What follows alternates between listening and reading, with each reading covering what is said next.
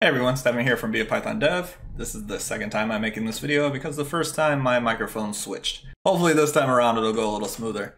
In this presentation I'm going to talk about how to make money by selling your Python applications and the process of doing this. And this video idea came to me because I am going to be creating a YouTube application that will hopefully help people be able to manage multiple channels and automate the process of uploading to multiple channels. And while thinking about how I'm going to do this, I came up with the process that I'm going to follow, and I thought about sharing that to you all. This will allow you to think through the process of creating an application that can be sold, the important parts around doing this, and how you can create and distribute this application to create a passive income stream. The first thing that's involved in creating a Python application that you can sell is actually coming up with an idea that sells. To be able to do this, you should have an intimate knowledge of a workflow that you can identify what can be coded, meaning something with a lot of manual work involved in doing it, such as uploading videos to multiple YouTube channels. If you're doing that using the YouTube UI, you have to click back and forth a lot. You have to upload things in multiple tabs and write out a bunch of things, and it gets kind of tedious. With the application idea I have, it will definitely save people time and simplify the process of uploading to multiple channels at once. As long as the code that you're writing takes less time to make the program than it does to repeatedly do this manual task, then you should do it. And if it's something that a lot of other people are doing as well, then it makes sense to make it an application that you can sell and then find a way to distribute that so people can find your application and buy it and get the same value that you're getting, such as with my case where lots of people are uploading videos and creating content creation plans. If I find a way to create a program that works for me, I can then additionally think about the customer's use cases, slightly modify my code to be more generic to other customers' needs, and then that should allow me to sell it for their use cases as well. As I was just mentioning, simplify your customers' pain points as well. To create an application that you can actually sell, if it's only something that just applies to you, if it's very specific to you, other people aren't going to buy it. Meaning you need to think about the use cases that other customers are doing and how to create code around that will simplify things for them as well. Ultimately, for this program to sell, it's going to need to create value for the potential customers that you're targeting. Initially, I'm trying to simplify how I interact with YouTube, meaning that I am my own customer.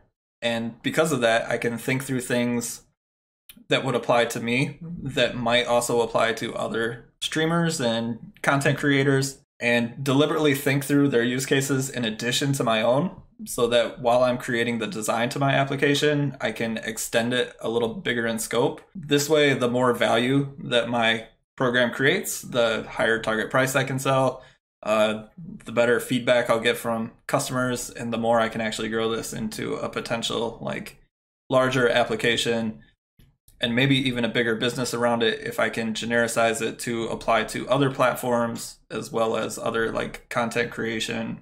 Ultimately though, think small. Think if this application can scale bigger. If it can apply to a lot of different customers' use cases, then that is a good sign that this is an application that can sell and is worth investing time into.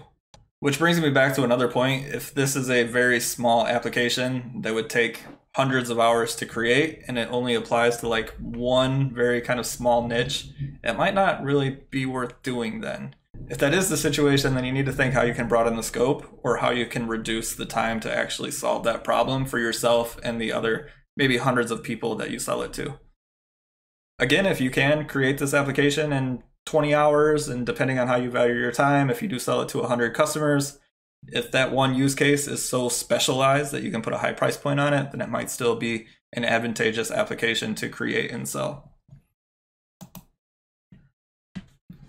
After you've thought through the ideas, how you can grow the application and scale it to potential other use cases and customers, and you've thought through the customer's needs, ultimately then you'll go through the process of developing the application. So you will design out those use cases, think through the code that will be needed for that.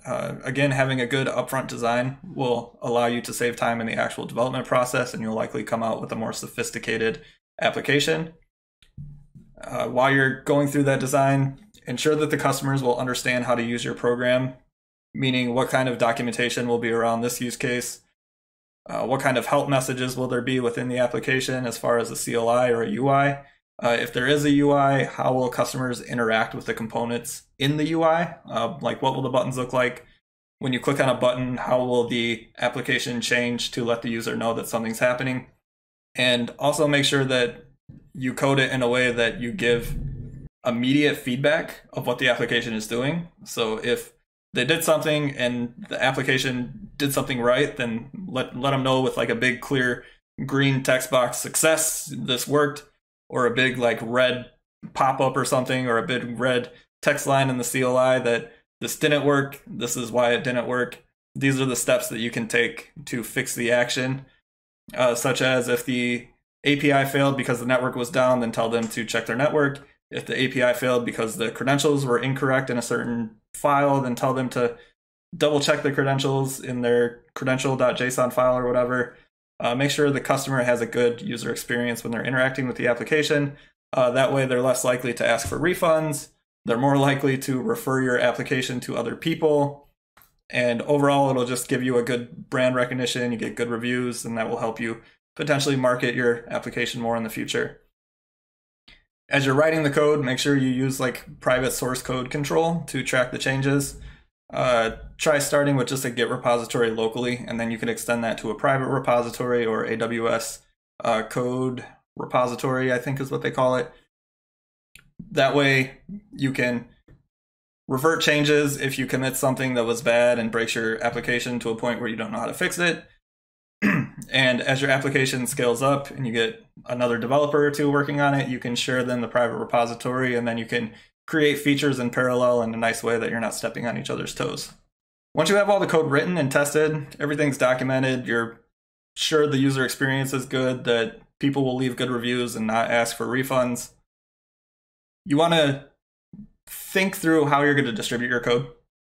You could ship the raw code, like you could just check it into a public Python package or a Python like Git repository, and then you can tell people go to the Git repository and feel free to download it. And you can use like an open source mechanism where potentially you like sell support of your application, or you just grow it as a big community because you like making code. But again, like I said earlier, if this has a business justification to make and could be sold, then I would just sell it, because as a developer, my time is kind of limited. If you create an application that saves me time, like if I go from uploading YouTube videos 6 hours a month to only doing it 30 minutes, you save me 5.5 hours. That time is worth anywhere between $150 to $450 to me. Therefore, I would pay up to $150 for that application if it had a good user experience. Everything was well documented, all the things that I talked about earlier. You probably don't want to put $150 for something that's a CLI. So if you put like a $20 price point on it, and I'm spending $20 to get $150 or more worth of value, even more over the course of using this for a year, I'm definitely going to buy that, and it's worth something to distribute. So as I just pointed out, if your application that you're working on, that you're watching this video for, is something that is likely to appeal to me, leave something in the comments, let me know. Feel free to use that to talk about your application and just share something among other developers. Back to what I was talking about, once you've written your code and everything is good and you'd be confident shipping this to a customer, you want to compile it so that you protect your source code. You can use py2exe for that, or PyInstaller. Personally, I don't know which one's better. I'm most likely going to just dig into both of them and do my software engineering process, where I look at the pros and cons of both packages, try downloading one or two of them and making an exe with both of them, figure out which one is actually simpler for the customer to use, because ultimately you're making this for an end user and you want them to have a good experience with your application. That's the most important thing when you're like selling something to a customer, is that they have a good time using it. And then once I've created one of those bundles, I've downloaded it, I know that it works well for me, then I'll go on to the next step of the process here. And lastly, you've came up with your idea, you've written the code, you've documented the code, and you've bundled your code in a way that it can't be easily reverse engineered and stolen. You want to market and sell your application. Actually, I want to take a step back from something that I just said, having your code stolen. When you're shipping your code, you'll be bundling in potentially API keys or some other way for people to interact with the code. And once they download it, there's nothing necessarily to stop them from copying and pasting it to all their friends in an email or whatever. If that's something you really want to avoid, because this is a very like specialized application that you put in a lot of work into, you can think about other layers of security, such as shipping API keys on your own and creating a database in the backend to store those API keys. Like once two people try to register an API key, then it disables and then they can no longer interact with the app. Like for instance, if your app starts up, it connects to a remote server to verifies that the app is legal, and if it isn't, then shutting down the functionality. That's something you can look into on future iterations once your app has a bigger user base and you're more concerned with protecting the integrity of your app. Like if it's something that a lot of people would use, you don't want everyone to just use it for free. Unless, of course, you do want everyone to use it for free. That's your decision to make, but that is a potential where if someone's getting like an exe compiled version of your application, that they can just upload it to a website on their own and sell it on their own. If you want to stop them from doing that, you'll need to create more of a backend server and kind of database layers to check the ownership of the application. All right, so now that we've talked a little bit about the distributions and the security, the next step is marketing and selling your application. First, you'll want a sales page to be able to sell your app on. This will allow you to upload your app behind like a gate. The sales page can tell the user what value this provides to them and convince them a little bit more like why they want this. And you just saw lightning flicker in the back, kind of have a storm going on right now. Hopefully, I don't know if it's a good or a bad idea to record during a storm, but I'm doing it anyways. And again, the sales page can also serve as like a digital storefront to allow people to purchase your page even while you're sleeping. So that creates that passive income stream. If you have a following on social media, then definitely let them know about your application, even further along in the process than when it's available for sale, so you can build up hype around it. Like you can send out a tweet or something like, hey, just had this great idea for an application. It's going to knock your socks off and save you 5 hours a week checking your emails or going through all of your sales funnels or all that stuff. And as you keep sending out these tweets kind of every day, you'll get a little bit more interest from your people following. And as long as it doesn't feel like it's a hard sale, if it's just like kind of you're excited about sharing this and you are confident that it does provide value, then your user base will respond to you probably pretty well, and you'll get some DMs like, hey, put me on a pre-sale list or whatever. If you don't have a large social media following like me, since I don't really have that much time to tweet and Facebook as much as I wish I did for trying to build my Python brand, you can create a Facebook business page for your application. And what this Facebook business page will allow you to do is create ads for your product. And you can create like an intro video that explains what your application is, what it does, how it will benefit the user. And then once you have that post on the page, you can then boost it or promote that share.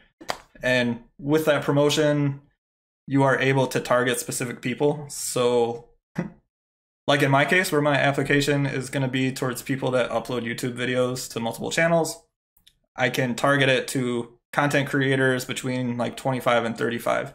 I don't necessarily want to promote this to 16-year-olds because they're likely not going to have the money to purchase it. But maybe they are if they're big YouTubers. Again, that's kind of what my niche is like selling it to established YouTubers to save them time in running their channel. Then maybe just like everyone that is a content creator could potentially be my audience. If you're creating a YouTube ad, you might even be able to go further and say like, only present this ad to content creators that have more than 1,000 subscribers. So people that are monetized, people that are likely to see the value in this and purchase this. If your product is something that automates something for skateboarding, I don't know what it is, I'm just pulling this out of my head, then you can target people that are interested in skateboarding. Facebook normally has a pretty good idea of what you're in based on like what groups you're in, what your shares are about. They do a lot of tracking, which a lot of people are scared of, but I don't mind it because it makes my life simpler generally. And as someone creating an application and a product, you can use that to your advantage as well to make sure the people that will get value from your application are the ones that see it. And then you can have them link through to your sales page, and then they can click through and buy it. And again, you can do this all while you're sleeping, so it's more passive. If it does have a good community response, like a lot of people are kind of buying it, you're getting consistent sales, then you can send out like a newsletter or whatever, or collect an email list of the people that buy it, send out an email to get their feedback and like, hey, how's everyone enjoying the application? Do you have any kind of feedback for me? Probably if you have 100 people, maybe only 1 out of 100 people will respond, but that one person's feedback is super valuable and it will allow you to come up with more ideas to improve the application. And as you add more value into it and you get more recognition to your page and your service, you can scale the application indefinitely as long as it's like a broad niche. This is the process that I'm going to be using for creating my application and also selling it and marketing it ultimately. I'll let you all know how that goes in an update video, and I hope you guys can apply this to the way that you think about creating Python applications for you to sell. And if you do find value in this, please do like and subscribe and leave a comment kind of how you're going to use this process, what your application is, and how it's going for you. Thank you. Have a good day. Bye.